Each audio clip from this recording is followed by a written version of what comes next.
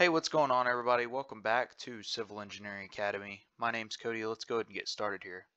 So today we have a construction management problem. It says a capital improvement project requires the installation of fencing along a property line. The property has a 270-yard northern boundary line. A decorative aluminum fence is constructed of posts spaced at 10-foot centers and an ornate picket infill panel. The labor hours required to install the post and infill panels are 2 hours and 4 hours respectively. And then we see it gives us a bill of materials there. And then it says the material cost for this scope of work is most nearly what? And it gives us 4 choices. So something that's very important here is we need to look at what it's asking for, right? This is something they can trip you up on the exam. And in this question, it is asking for the material cost, right? That's it. It's not asking for the labor. It's not asking for, how long is it going to take. It's asking for the material cost. And we also notice that it does not give us any information about, I'll just mark through, it doesn't give us any information about concrete, so we know that's not applicable.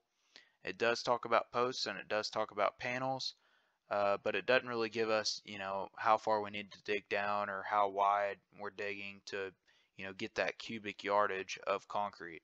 So we can go ahead and cross that out. That's kind of an outlier to get you off on the wrong track and basically waste your time. So the way I would start this problem is by drawing a picture, right? So we're going to have a post, and then we're going to have a fence, and then we're going to have a post, okay, and then we're going to have a fence, and then a post, and so on, right? Something that's very important here that we notice is we have 3 panels, right, but 4 posts.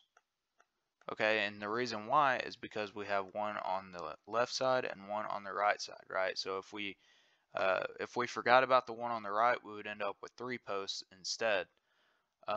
So that's another way where they're going to trip you up. We'll just roll through it here.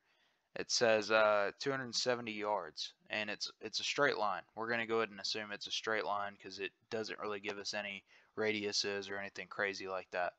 So we're going to go ahead and go 270 yards, right? And I guess, since it's given us 10-foot centers, we could do this either way. We could convert feet to yards or yards to feet. In this case, we're going to convert yards to feet. So we need to multiply that by 3 feet per yard, right?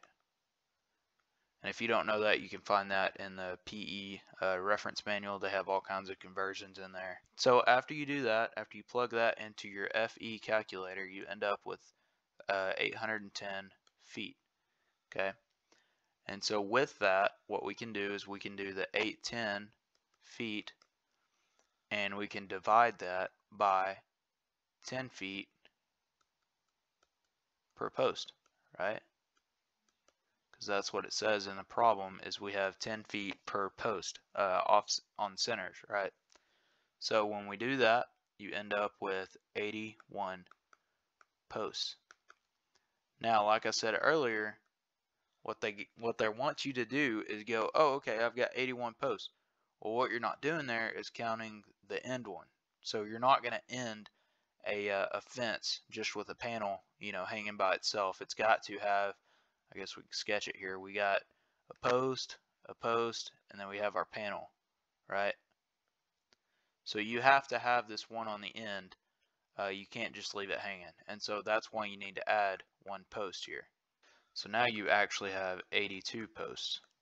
So with that, we do understand that a panel is going to be split in between the posts. So that's going to be this guy. So we know there's going to be 1 less panel than there is post, because you're going to have just this one on the end, that post. So we're going to have 81 panels. By using this, we can go ahead and do our multiplication to get our material cost. So we have 82 posts, okay, times, how much is a post? It's $645.35 per post. And for our panels, we know that's going to be 1 panel times 19 85.50 per panel. So when you do that, when you plug that into your FE or PE approved calculator, you end up with $52,918.70. Okay, so now then we need to go ahead and do our panels here. We end up with $160,825.50. So if we add these costs together to get our total material cost, you end up with $213,744.20. There's your answer. Your answer is D.